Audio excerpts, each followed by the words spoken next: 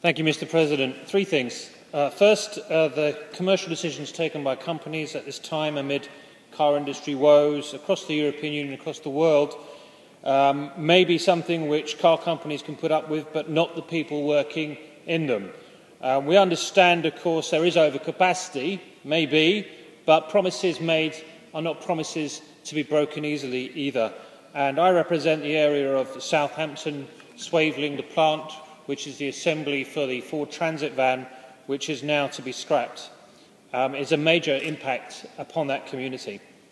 I have to also say that I join with my colleagues around the room, €100 million for the Ford's Ottoson plant in Turkey.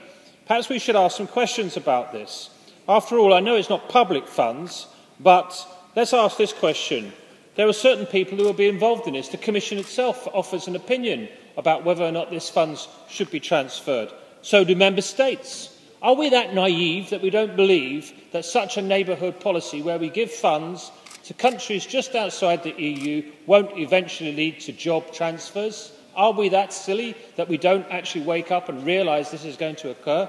We really need to ask a question about what the remit of the EIB is in this particular issue and get down to talking about what they should and shouldn't be allowed to do. And finally, just looking across the site to me, across the way, where there's empty benches where UKIP sit, who also represent my area, tells me very well that wrapping yourself in your national flag does nothing to protect you against global crises either, and it's a shame they can't be here to join this debate.